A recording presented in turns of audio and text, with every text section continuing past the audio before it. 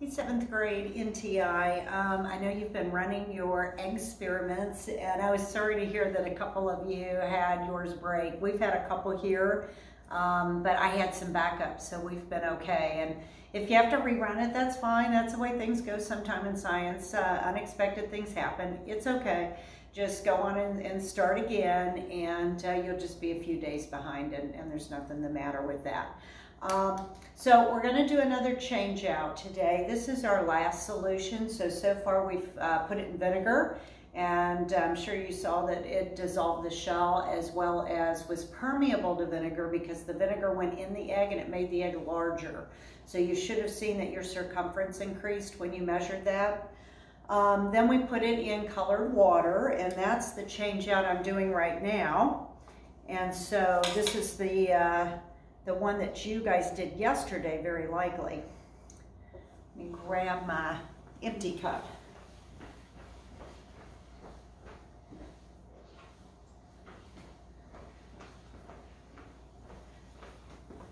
So the first thing we have to do is retrieve the egg, and you now know how delicate this egg is.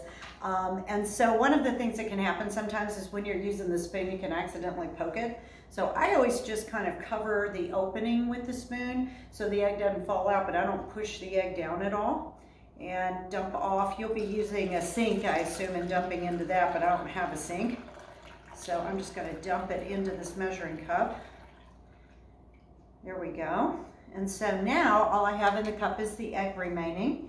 And then I just put it in a little tray that has some paper towel in it. Just really gently. There we go. I'm not sure how your all's looked, but man, look at that. Isn't that cool? I mean, it's like ruby red. It's very cool. Anyway, so now we've taken it out of that liquid. And if I were at home or around a sink, I'd rinse this cup out. Unfortunately, we're kind of making do here in the classroom, but I would do that if I were you. And we need to measure to see what our new circumference reading is. And of course, because it's science, we always use centimeters. And I very carefully lift the egg up and slide my measuring tape underneath. And this one now measures 17.1 centimeter. 17.1. And so I would record that in my data table. Now you have a data table on your sheet that you've been using to record raw data in, and that's where I would put that. And then you're going to check to see whether it has increased or decreased. And mine actually went up another centimeter.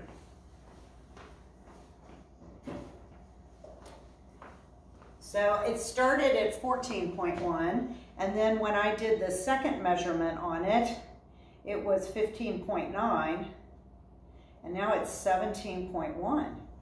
So it is permeable to the food coloring and water, and we know it was permeable to the food coloring just by looking at it because it's gotten really red. And so after you rinse your cup, you need to take a couple of tablespoons of salt and place that in your cup. We're making a saltwater solution. So there's 1 and 2.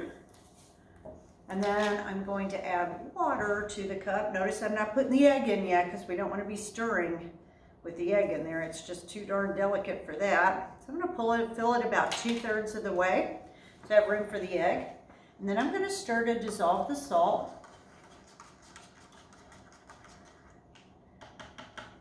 And then I'm going to put the egg back in there, and I'm going to let it sit in there until Thursday.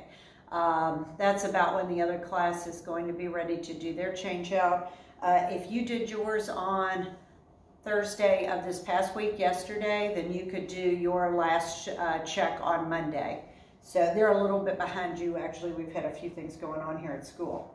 So let me make sure you can see how cool my egg looks. Isn't that neat?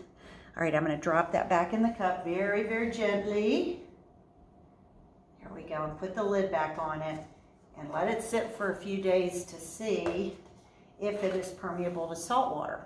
So now I'm going to kind of switch you around because I want to talk to you about the lab report, and I don't want you having to read backward writing. So let me switch you here.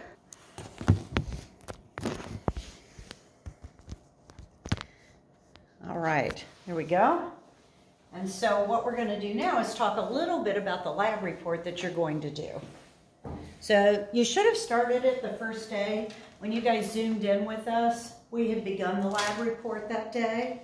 So I'm hoping that you were able to keep up with us and hear well enough to have started that so you don't have quite so much to do now. Move these things out of our way. So you have a paper that I posted for you when we first started this experiment, and I can repost this on Monday's post. But it's this egg experiment sheet, and it has some important information that you need for your lab report. So if you haven't already, make sure you print this out. And then I will be posting this lab report instruction form. This tells you exactly what that lab report needs to look like. And I'm going to give you a summative grade for that lab report because we've already studied scientific method. And so this will be your chance to show me you know how to use it. So if we look up at the board, these are all the sections you need to make sure you include. Your research question, hopefully you've done that one already. Title, first of all, research question, hypothesis, which is a statement of what you think is going to happen, and it should have a little research behind it. Materials, so listing every single thing that you use throughout the experiment. The procedure you should take straight off the egg experiment sheet, so copy word for word. You don't want to shorten those, and by the way, I want these to be handwritten.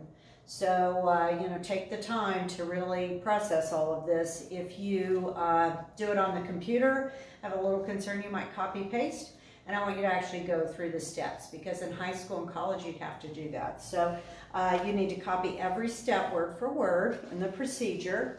And then you're going to have your data table that you're going to copy into your lab report. You've probably been collecting data on the sheet here. Totally fine. But you do need this in your lab report. So you're going to just recopy all of your data there. And then you're going to have a data analysis and conclusions. Now, if you look over at the screen here, and you're going to have a copy of this as well, then what you'll see, hopefully, is the middle school lab report form. And this has all the instructions of what should go in there. So it describes what should be in your hypothesis and materials. Your procedure, I just told you I want you to write that word for word. Results section, so that's right under your data table. You should include the data table, which you've copied from the sheet.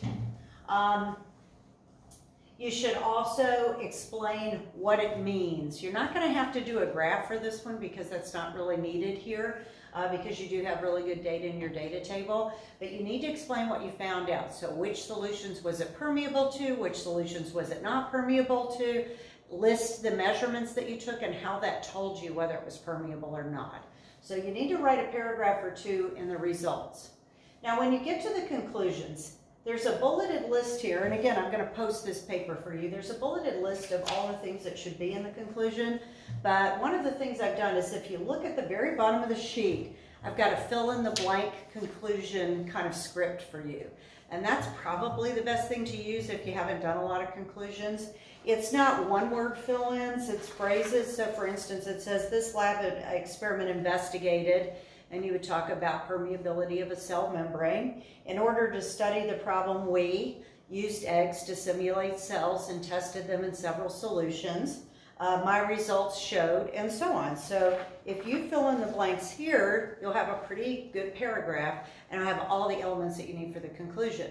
So as soon as you finish the experiment, and I know there's a couple of you that had your eggs break and you had to start again, it's okay, you've notified me. I'm not going to look for your lab report until a few days later.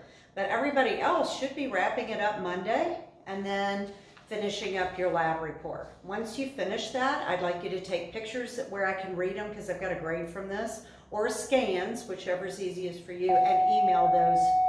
Wait for the bell.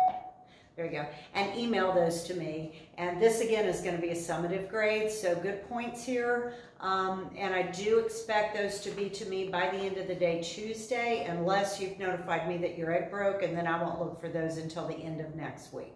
So hope that this helps you with finishing up the egg experiment, and certainly contact me if you have any questions. I hope you've had a lot of fun with this. I think this is a really cool one.